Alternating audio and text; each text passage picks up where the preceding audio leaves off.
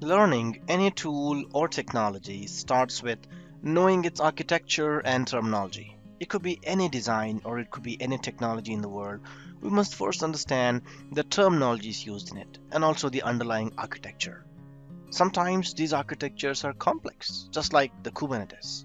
Kubernetes architecture has several terminologies. There are several components that work with each other to accomplish a common goal. In this lesson, let's learn and understand the nitty-gritties of the Kubernetes architecture. Essentially, the Kubernetes is also called as K8s. The number 8 represents the 8 characters between K and S. Every Kubernetes cluster has at least one master node and also has certain worker nodes. To break down things and to make it simple, let's just assume that the master node is like a class teacher and the worker node are like students. The entire application design, let's call it as a school. I'm just using these terms like class teacher, students, and school to make things simpler. The class teacher coordinates the activities with the students and makes them work so that they accomplish a goal or maybe pass an exam. Kubernetes architecture works just like that. In this example, we have one master node and three worker nodes. But in enterprise environments, it can scale up to 5,000 nodes. And there can be multiple master nodes as well for fault tolerance and resilience purposes. The worker nodes can be physical machines or virtual machines, but here we're talking about Azure based Kubernetes implementation. And that means they will be virtual machines which are managed by Microsoft. All of these nodes work together to become a cluster. You might have heard of this term called as a pod, a container. Let's understand what it is. A pod is a scheduling unit in Kubernetes. Each pod has one or more containers. There may be multiple containers as well in the same pod. Containers are runtime environments for containerized applications. So you run applications inside the containers. Containers are designed to run microservices. Containers are not designed to run monolithic applications. Let's talk about the master node. The master node is responsible for managing the whole cluster. We use the analogy of a class teacher here, right? So here the master node will ensure that all the nodes are healthy. So it performs a health check and configuration of the nodes as well. So if one node fails, it moves the workloads to other nodes. So it's a master who detects the failure.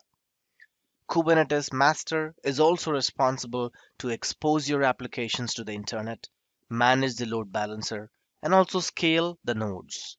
Always remember that the containers are hosted in the pods and the pods are hosted on the nodes. Let's shift our focus to the Kubernetes master node. The Kubernetes master node is responsible for managing the entire cluster.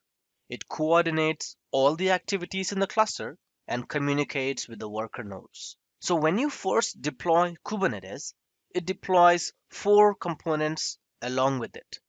First is the API server. The API server is the entry and exit point for the entire cluster. So if you want to manage, provision, display any Kubernetes object, then it has to go through the Kube API or the Kubernetes API. It is also responsible for exposing all the APIs. We interact with this API server using a command called as kubectl. The second component here is the scheduler. Scheduler is responsible for scheduling pods across multiple nodes. So depending on the information in the config file, the pods would be deployed. So let's say that you mention the CPU as 1 core, memory as 4 gigs, the disk size as 20 gigs, and then several other constraints. And then you pass this artifact to the API server. The scheduler will look for the appropriate node that meets this criteria and then deploys it accordingly. The next component is the control manager.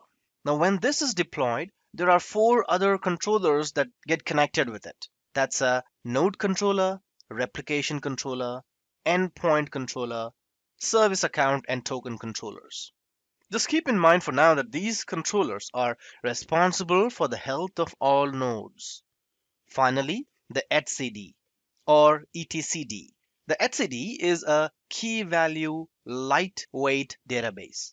It is a central database to store current cluster state at any point in time. So the components for the Kubernetes can query the etcd to get the current state. So this is considered as a single point of truth for the state of Kubernetes cluster. Now let's shift our focus to the worker node.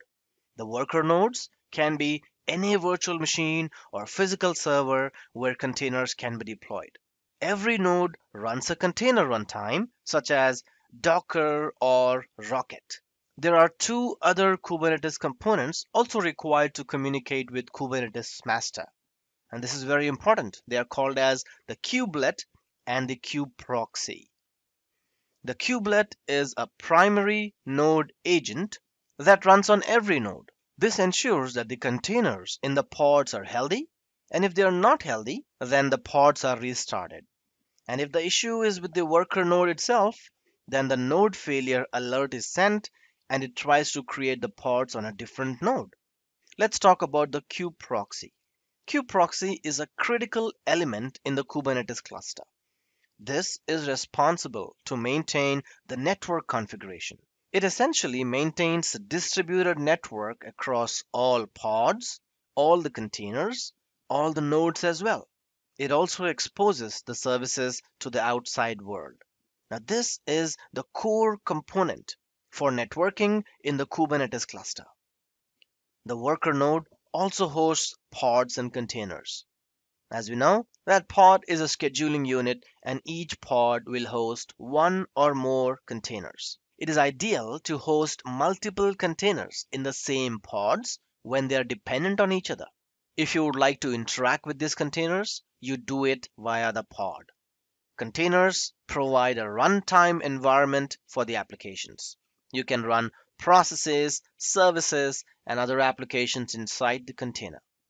Containers are designed to run microservices and not for monolithic applications. So the four components inside the worker node are kubelet, kubeproxy, the pod, and the container. Besides that, you can have other plugins as well depending on your application requirements. Now, let's combine both the master node architecture and the worker node and take a look at it together. In most cases, the master node does not contain any containers. It just manages the worker nodes. Remember that the Kubernetes supports up to 5,000 worker nodes inside one cluster.